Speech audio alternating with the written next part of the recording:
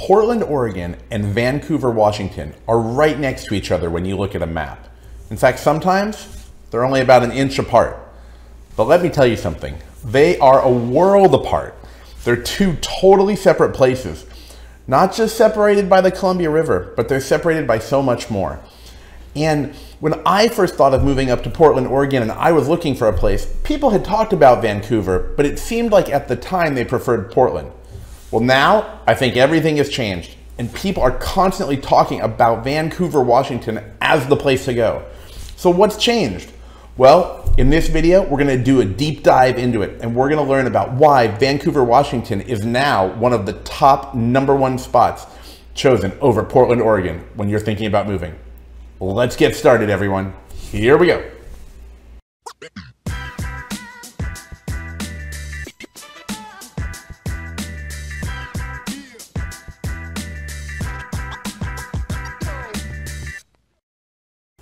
Hey everybody, it's Dave Baker here with your Moving to Washington team. Now, if this is your first time on the channel and you want to know everything about what it's like to live in Vancouver, Washington, what is it like to work there? What is it like to sleep there, to eat, to play, to enjoy the beautiful outdoors of Washington? Then you've got to tap that little subscribe button and click that little bell. I am constantly talking to people about both Vancouver, Washington and Portland, Oregon. And Vancouver is becoming one of the more popular spots to go to. So if you're thinking about relocating to Vancouver, Washington, or any of the surrounding areas in Southwest Washington, you've got to reach out. You can send me an email, you can send a text message, give us a call on the phone 24/7. If you want to schedule a time that's good for you, no problem. Click that link below and get on the schedule so that the team can help you plan your move to Vancouver, Washington. Vancouver, Washington is a place that I'm hearing people talk about more and more and more. And I know why. I actually recently just went up there again just to go hiking in the neighborhood. And I definitely know why Vancouver is becoming an even more popular place. So in this video, I want to talk to you about some of the things that I've seen, some of what I'm hearing, and just give you some more information so you can decide, is Vancouver really where you want to move? Now, if you're thinking about moving to Portland, Oregon, of course, you can still reach out and the team is still happy to help you. I mean, like I said, they're just across the river from each other. But you might now be considering Vancouver, Washington. And I know why. There are so many things that have changed there.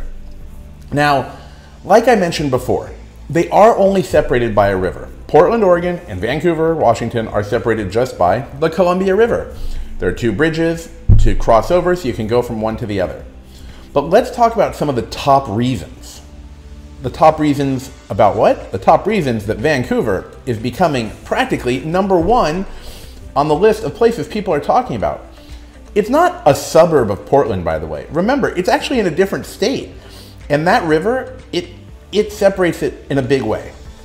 So the first thing I want to talk about is that housing in Vancouver seems to be offering more affordability. There are more houses in a variety of price ranges. So Portland, 10 years ago used to be a place that people would move to and they thought, oh, it's very low cost and I get a good lifestyle there. I can have a lot of fun. There are a lot of restaurants and things to do. And housing was pretty well priced. Today, what you see is a significant difference. Housing in Portland has gone up a lot over the last 10 years. It's not a place where you go to buy a $100,000 house anymore. Now, that's not to say that you're going to find a $100,000 house in Vancouver, although there might be some land available and other things, but there's definitely a price difference. And along with that, the number of developments.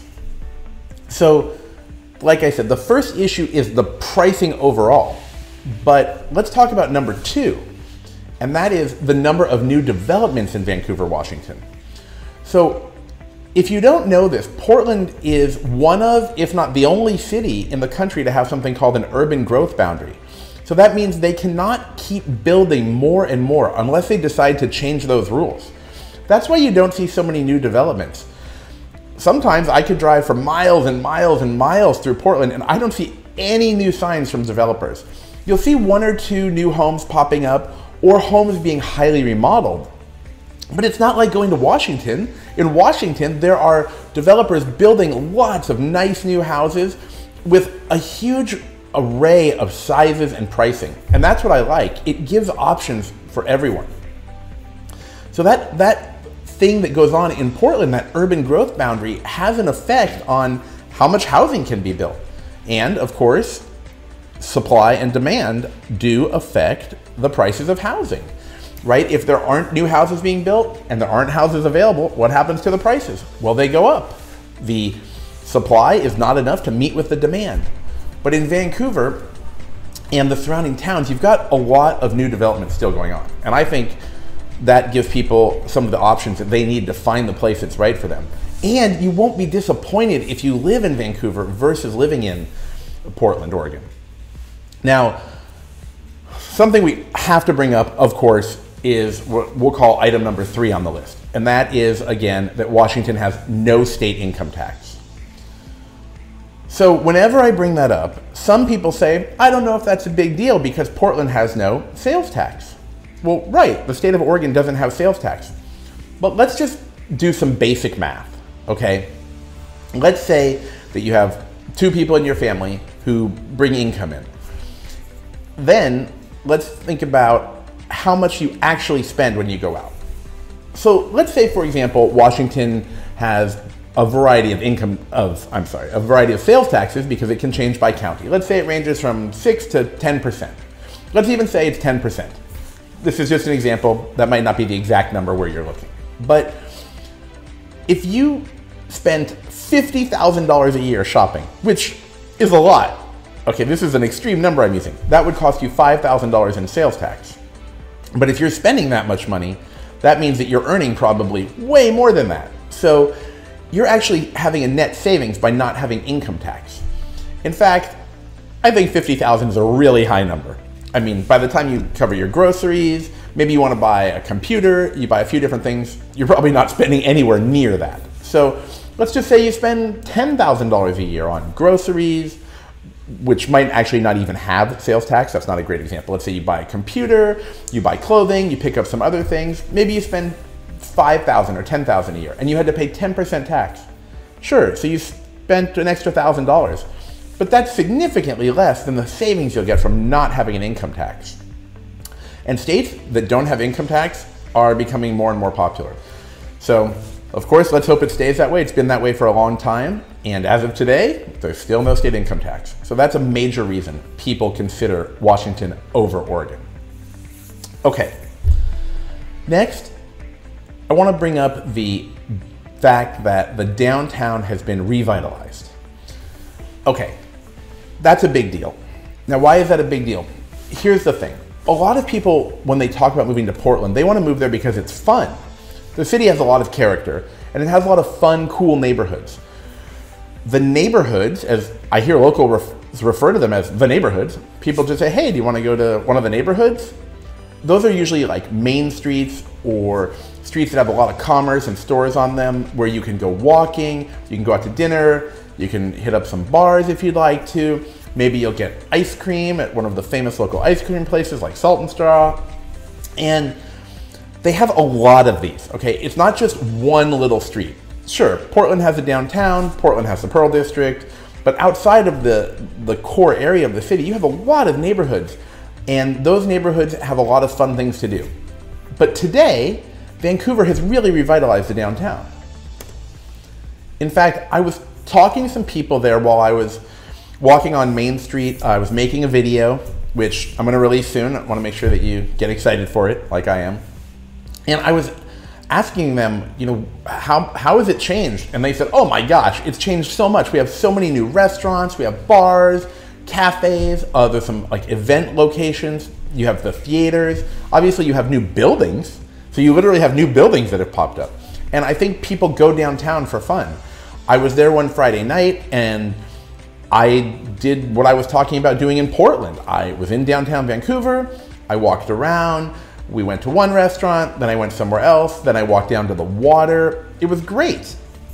And you have that now in Vancouver, Washington. You have the fun place to go. Now, sure, Vancouver has other places besides downtown. I mean, you have the shopping centers, you have other restaurants. There's a fish place I love over by 205, the freeway bridge there by 205, a little bit closer to that side, further from downtown. Remember, downtown is west and the other part of the city is to the east.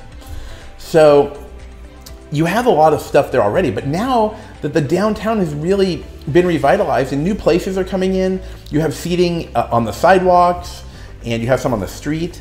You have coffee shops. I saw people working on their laptops in coffee shops. You know, when the hipsters come, they order a coffee and they sit there and they're doing some kind of work or playing around on their computer. It's a different vibe.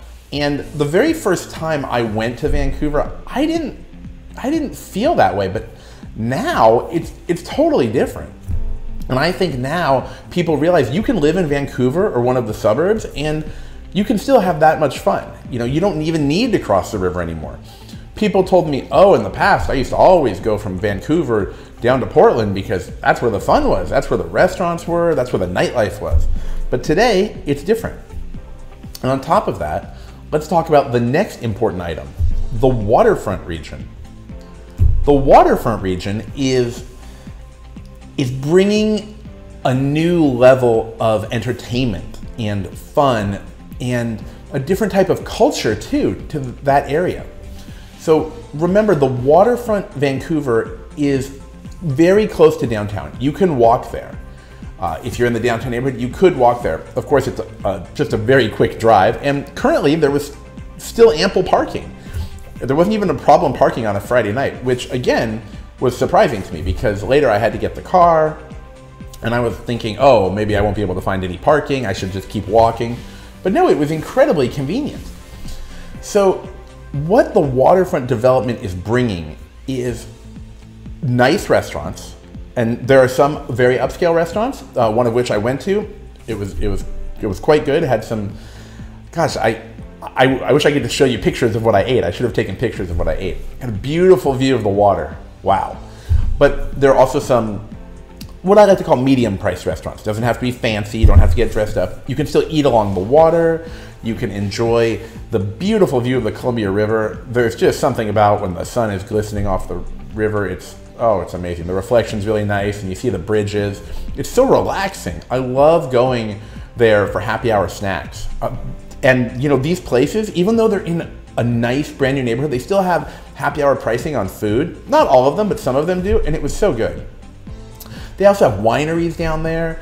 There are a few wineries, actually. There are multiple places where they brought different wineries into this neighborhood. And this is, again, right along the waterfront. You're not driving to a winery. You get to go to the tasting rooms right there. There's an ice cream place where they sell ice cream out of a window. It's like they sell milkshakes, like a soft serve type of ice cream. I like strawberry myself, but you might like a different flavor. So if you go down there, or someone from the team takes you down there when you're taking your tour of Vancouver, you might want to try a milkshake. But it's really bringing a cool vibe to the city because now it has its own little scene. If you like the downtown scene, that's great too, because that'll give you enough to do. But also the waterfront has its own scene with beautiful new buildings, and that's just something that shows the development and the amount of money that's going into bringing up the city. One question that I was thinking about and that somebody asked me was, well, can I live on the waterfront? And the answer is right now you can only choose from condos. And that makes sense, right? Because there's only so much waterfront area. So it's logical that they built condos. You can also get a home that's in walking distance, but it's going to be an older home. I believe it's called the Huff area, it's H-O-U-G-H.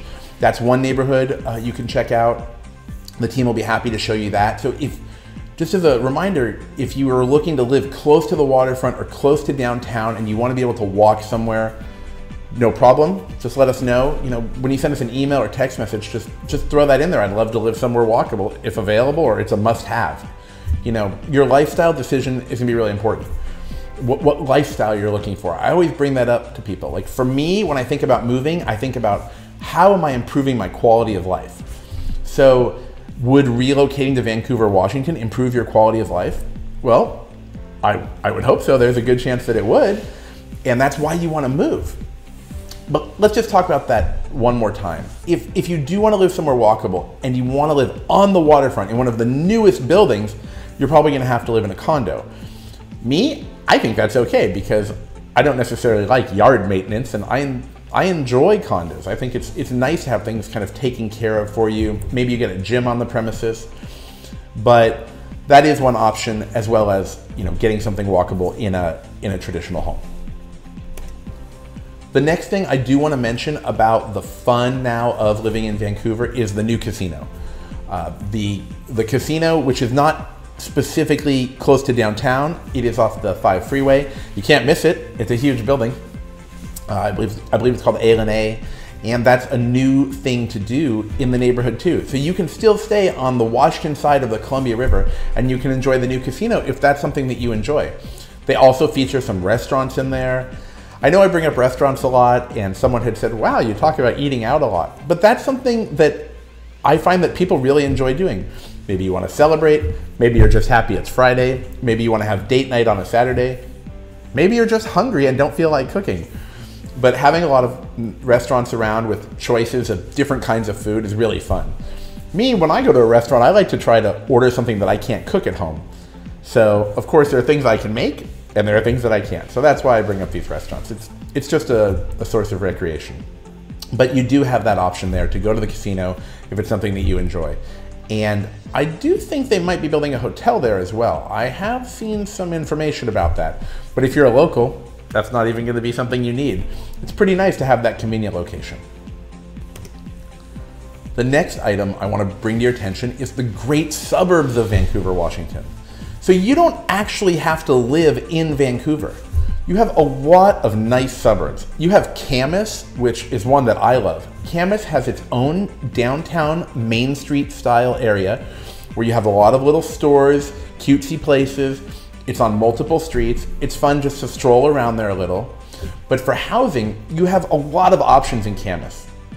You, of course, have kind of a golf area. You can live by Lacamas Lake, which I recently went hiking at, and it was so cool. There were so many people who just appeared in the lake. I remember when I was driving over there because I wanted to go on a hike, and I said, let's go over there. So I get to Lacamas Lake, and I was surprised. I saw all these cars, and I'm like, oh, so I'm not the only person who wants to go over here today. And then there were people in there stand-up paddleboarding. They were just swimming around. People were swinging from a tree on this, you know, thing that you swing on. I guess a swing or like a tire or something like that. There were a lot of people just having fun over there. That's also in Camas. Camas gives you a huge range of houses. Okay, you can get something from a few $100,000 to in the millions. I mean, multi-millions. You have a lot of options. If you want to live along the Columbia River, you have options for some really gorgeous homes over there. There are a lot of new developments as well. There are some up on the hill, so they give you a really nice view. One of the key views to have, if you can get it, if you can get a view house, is a view of Mount Hood or a view of the Columbia River, right? Water views tend to be very popular. I mean, who doesn't want to look at that? Obviously, there's no ocean right there, but the river is the desirable view for a lot of people. But you have more than just that. You also have Ridgefield, of course, which is going to be to the north. Next to Camas, just as a reminder, we do have Washougal, Washington, which also has its own cute little downtown. It's got a little area where people walk around and they go out at night. And a really popular place that's coming up is Salmon Creek. Salmon Creek is going to be to the north. You see quite a few new developments up in Salmon Creek. New housing options, once again, where you could potentially purchase a brand new home, or you can get a resale home that was built more recently. See, that's the thing I was talking about. In Portland, they have that restriction on building new homes, and that's why Washington, again, is becoming even more popular. Here's the cool thing. Wherever you choose, let's say you live in Washougal, you live in Camas, you're up in Ridgefield, the Salmon Creek area of Washington, or again, Vancouver. You don't have to cross the river. You can get everything you need and live your whole life in that area. You have all the fun you need, all the shopping, all the services, and there's not a lot of traffic. That's something that I can really appreciate, because when I was younger, just a quick story, I remember listening to the news in the car with my parents back when we would use like AM radio, and there'd be a traffic report every 6 minutes. You know, when you're up in the Pacific Northwest, especially on the Vancouver side, you don't have very much traffic at all.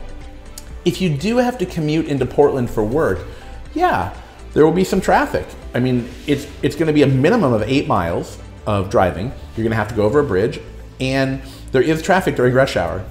I've learned this the hard way because I might have been in Portland and someone said, hey, let's go to Vancouver for dinner. And silly me, I didn't think to realize that it would take me 40 minutes to go 8 miles, but it can. But, well, think about what I just said.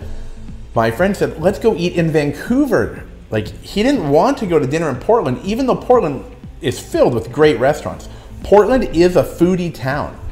But if you live in Vancouver, you can just drive down and enjoy some of the food cart pods. You can enjoy all of these local restaurants, but you still get the benefit of living in Vancouver, having no state income tax, very little traffic, and you might be able to get a home that meets your needs better. Why do I say that? Because when you're in Portland and you're looking at homes, there's a good chance you're gonna find older homes, and a lot of the newer places I see are gonna be in the Pearl District, which means you'll have to live in a condo or a townhouse, and that's not what everyone wants to do. But just keep that in mind. You can live in Vancouver, pay no state income tax. You can go shopping in Portland, and they don't have sales tax, and you get all the fun of the city with the benefits of living in Vancouver instead. And I think once you move up there and once you look around, you'll see, wow, this has everything I need. This is great. I spent quite a bit of time there, and I love that area. I love being by the downtown. I love the fact that there are new homes. I have been driving all around again in different neighborhoods. I love the lakes too, and the outdoor activities. That's one thing I did not mention, but let's throw this in as a bonus. If you live in Vancouver or Portland, you are gonna get access to outdoor activities. You have Hood River, you have all these beautiful places on the coast. So whatever side you choose, you will get access to that. Vancouver definitely has enough hiking, biking, trails, and all those types of things. And I bring this stuff up because I find that people in the Northwest like to get outdoors. In fact, I saw a survey that said a large percentage of people consider outdoor activity as their main form of exercise. I would have thought they'd say going to the gym, but no, they were talking about going outdoors. And I know why, because it's beautiful. So I've actually been thinking, should I post some videos of my hikes? Do people want to see that? Let me know in the comments below if you'd actually like to see some of my hikes. I've been videoing some of them and taking photographs because they blow my mind. I feel so relaxed when I get out there in the forest and when I see the trees and the beautiful light passing through it. So let me know. Now, what's most important, of course, is that you reach out to us, okay? Send us an email. Send us a text message, give us a call, because our team is here to help you when you're ready to relocate to Vancouver, Washington. If you want to move to Portland, Oregon, same thing. Reach out, get in touch. Everybody is excited about the Pacific Northwest and wants to help you with your move. So you have our contact information, and if you want, you can schedule a call by clicking the link down below. Or, like I said, send a text message, which I know is probably the most popular thing these days. Now, I would also love it if you were to like this video and tap that little subscribe button and click that little bell, because when I see that, it inspires me. I love reading your comments on the videos. I love when I see a new subscriber. It just makes me want to make more videos and help everybody. All right, I can't wait to talk to some of you personally and get in touch and learn all about what you want to do.